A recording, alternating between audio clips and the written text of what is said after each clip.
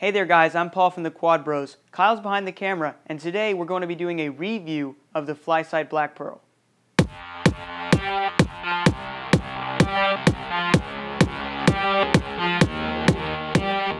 So today I'm going to be reviewing the Flysight Black Pearl, an FPV diversity receiver. Most people have probably already seen a review of this before, but I'm going to be doing this from the standpoint of a filmmaker instead of a standpoint of an RC hobbyist. The Flysight Black Pearl is an FPV diversity receiver, which means that it has two antennas and switches between the two antennas in order to get the best signal for you while you're flying FPV in the air. The Flysight also features two audio-video inputs, a power input, and an internal battery, which is great for when you're out in the field and you want to fly without being tethered to a power cord.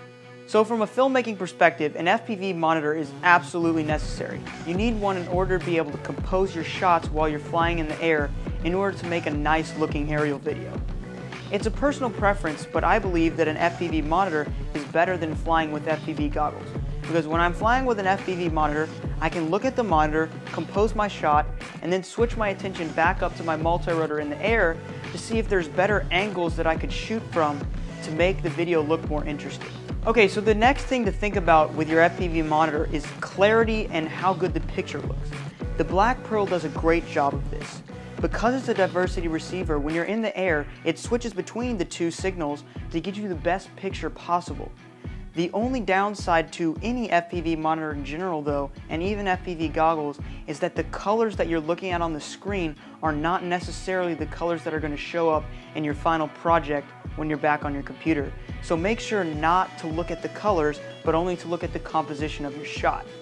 So the great thing about the Flysight Black Pearl for us filmmakers is that it has two audio-video inputs as well as an HDMI input, which means that you can not only use it for aerial video, but you can also use it for your normal video.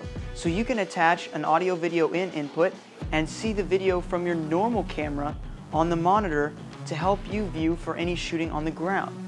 Another advantage of an FPV monitor over FPV goggles is the fact that multiple people can view the footage while you're shooting it live.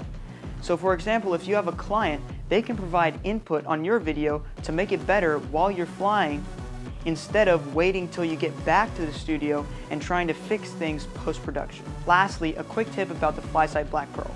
If you're in the US like I am, then you want to change the video settings from PAL to NTSC so that you can actually get a good quality video setting. If you don't do this, you're going to get a very grainy and spotty video connection and you won't understand why. So make sure to switch that in the menu settings under Receiver. In closing, the Flysight Black Pearl is a really fun thing to have. As most of you know, when you're out flying, a lot of people tend to crowd around you and ask, what is that thing? What's it doing? And it's a great thing to be able to show them what's on your screen or what your multicopter is seeing so that they too can experience the RC hobby. If you have any more questions about the Black Pearl, please leave them in the comments below. If you want to see more of our videos, please subscribe to our channel. Thanks for watching, and we're going to leave you with this.